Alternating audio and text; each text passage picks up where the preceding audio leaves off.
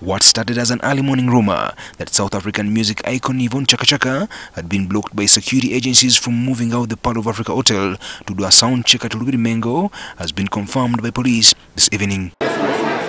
According to police, Chaka Chaka had entered the country on a visa, yet she had come to perform and required a work visa. The foreign musician had initially been granted an ordinary visa as a visitor to Uganda, which was cancelled by immigration officials after it was realized that she had come as a performing artist in one of the New Year's events.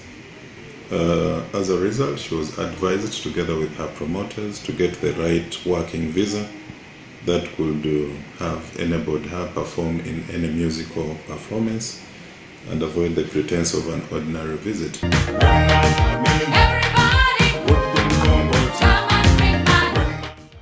Police also confirms that Chaka Chaka was later escorted to Entebbe airport and put on a plane back to South Africa. The security task team that was working closely with the immigration officials this afternoon escorted Ms. Muhinga and Tobizodwa Yvonne, popularly known as Chaka Chaka, to Entebbe International Airport, where she boarded her next flight to South Africa via Kigali. However, the singer says the decision not to perform at Enkuuka was hers alone and she was non-deported.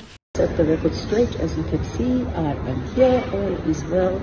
Desire, as they call you, I just want to say I love you.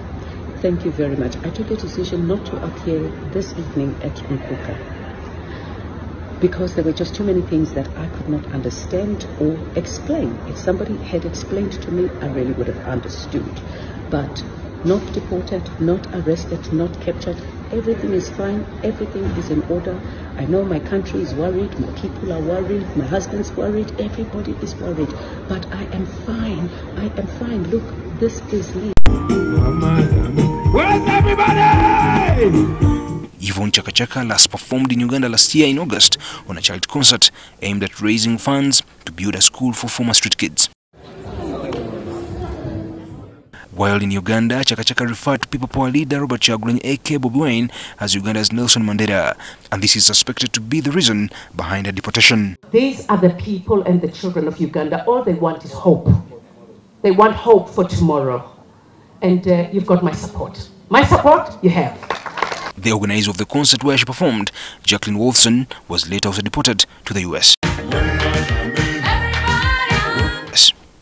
The singer has been part of the African music scene for over 30 years, with songs like I'm Burning Up, Thank You Mr. DJ, Mukomboti, among others. Ivan Chimurichigozi, NTV.